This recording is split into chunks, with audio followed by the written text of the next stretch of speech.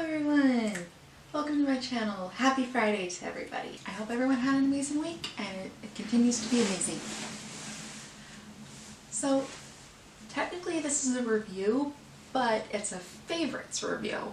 So this is another review of my favorite films. However, these are films that are on Passionflix. Now, if you have followed me on my Facebook page, which I'll link down below, on my Facebook blog page I actually talk about Passionflix, and I have talked about just one thing from Passionflix, but this is actually one that is a countdown. Now, Passionflix is a streaming site for books turned into movies, which is pretty good and everything. I mean, I love some of the movies that are on here, and some I kind of didn't like.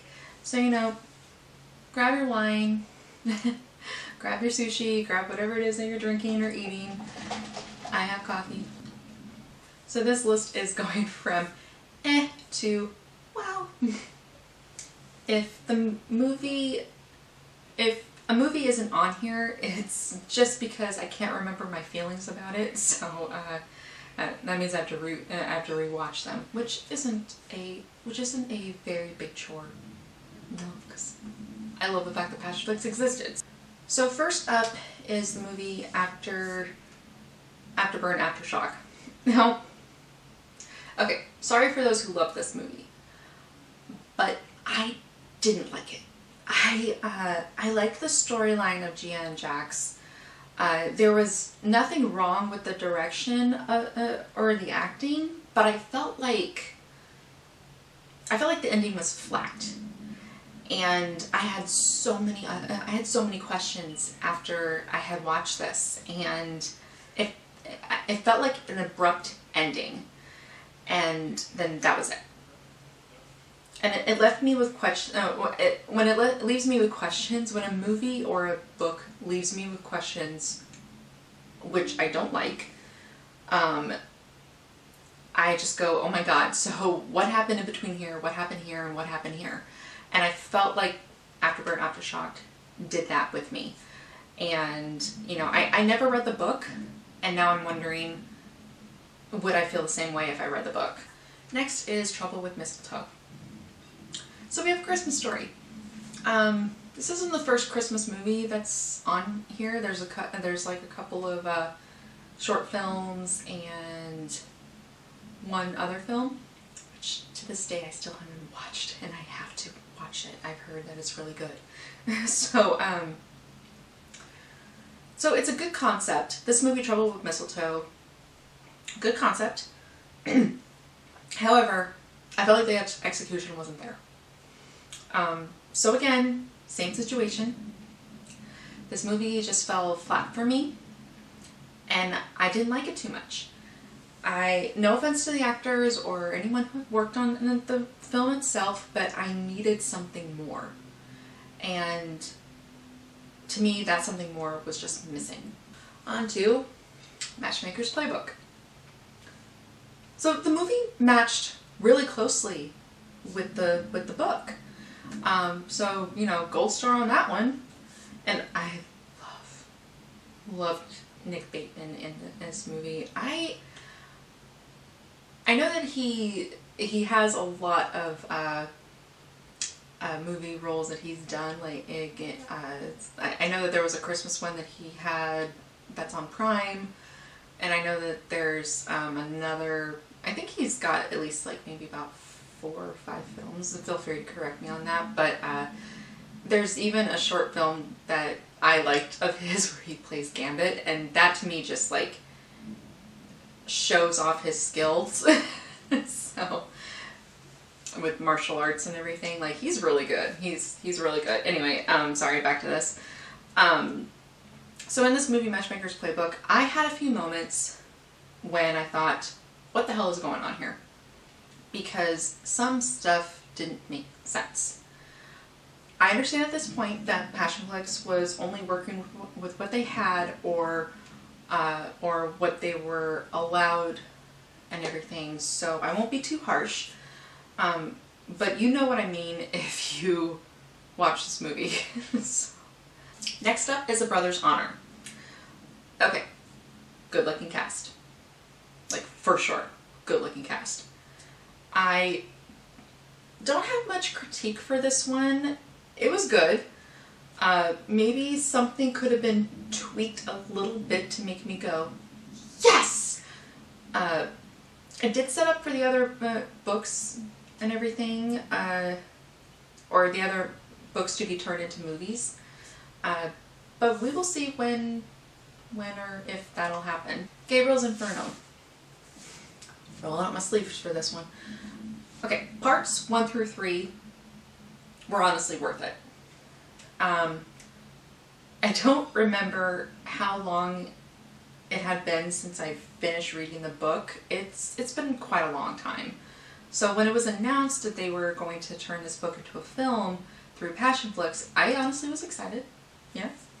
I remembered the book was centered around these two people who were similar to Dante and Beatrice.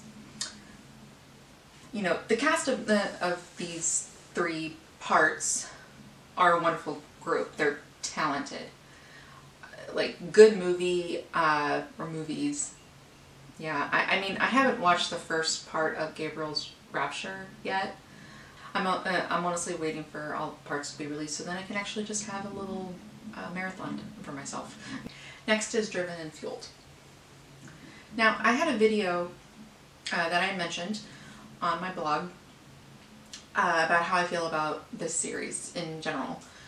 And this series to me is amazing.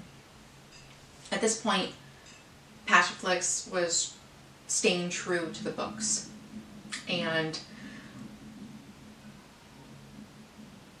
I have pointed out that I love both Casey and Michael as Colt and Donovan. They both portrayed Colton in different ways, and Olivia Applegate as Riley was so true to character. So she absolutely did a great job. It was just, this one I was satisfied with. And now we're waiting patiently for Crashed. Finally, my favorite one is Wicked. Now I had to put this one at number 1. This one wowed me because this was the first time, or the first one, that Passionflix was using green screens and special effects that were just, you know, very noticeable. I know that they used like stuntmen and a fight scene in one of their other, in one other Passionflix film, but this to me just wowed me. This one was the one that had wowed me. And the real, to me, I feel like the real rock star of this movie is the character Tink, who is portrayed by Andrew Rogers. And, you know, I loved the book. Tink was my favorite character. And in the movie, Andrew Rogers portrays him, and he just blows this out of the water. He is so good as Tink. His scenes to me were the best, or are the best. Like, I mean, I love Liam Hall's scenes too, I mean, duh. But, because he's amazing too.